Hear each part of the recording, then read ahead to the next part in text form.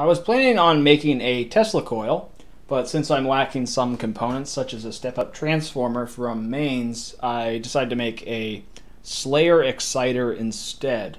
That only involves using a tip 31C transistor and 2 diodes and a 50 k ohm resistor approximately is how they did it anyway.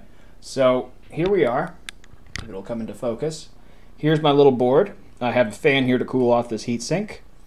So here you can see the heatsink for the tip 31 transistor. Here's the 50K resistor. In my case it is a 47K, but close enough. And then I have 2 diodes, which you can see one of.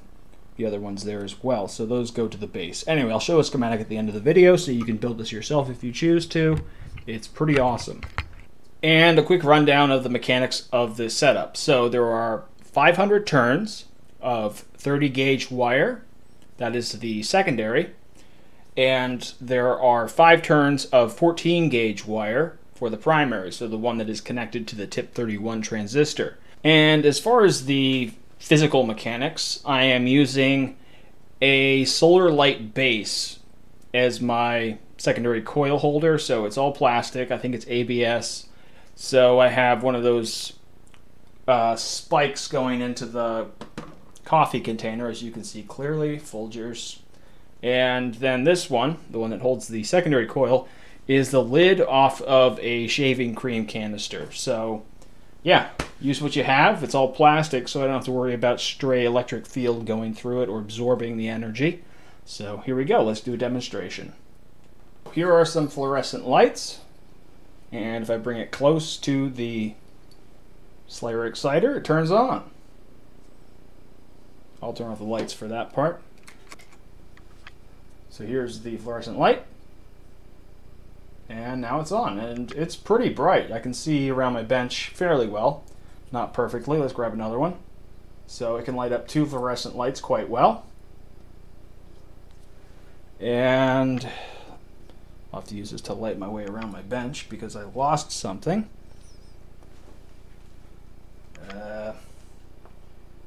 Yeah, where did that go? Okay, now something I thought was really cool is it can light an LED. So let me just show you how the LED appears. So here's the LED. I just have the leads spread out far away from one another. And if I bring it close to the Tesla coil, it lights up. So there you go. There's the red LED. You know, it can light up all kinds of stuff, right? And now let's take a look at the top of the coil.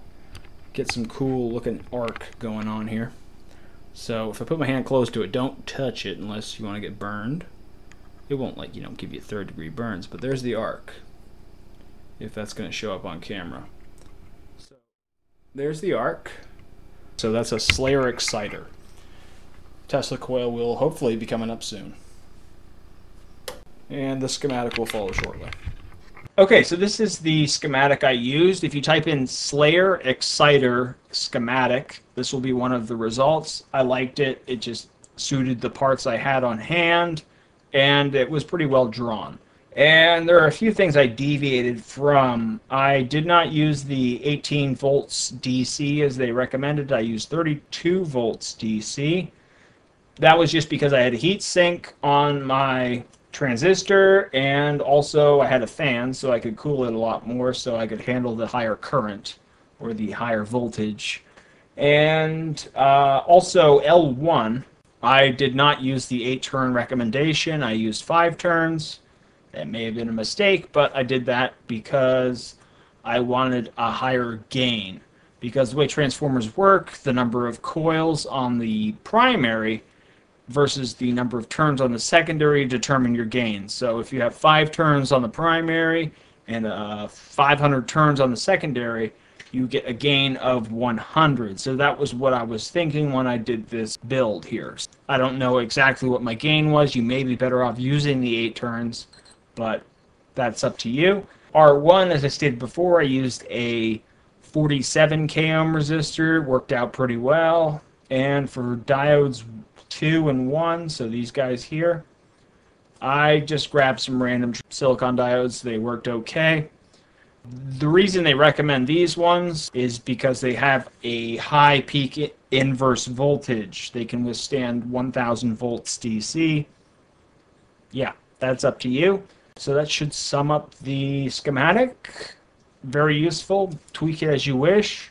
I've seen some with a capacitor. I believe the capacitor was in here somewhere. So, yeah, have fun.